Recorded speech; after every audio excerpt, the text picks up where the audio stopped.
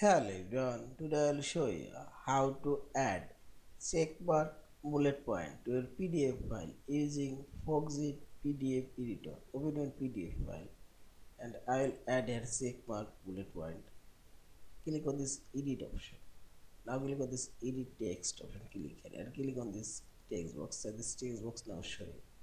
Now click on this sidebar arrow and drag your mouse, select your text you want to add checkmark bullet point and this is bullet point option, click here and this on checkmark bullet point and see this checkmark bullet point now added.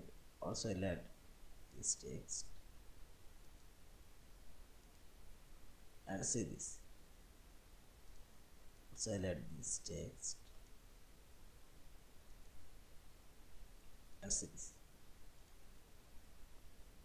Now click on the send option and see this checkmark bullet point now added on your text.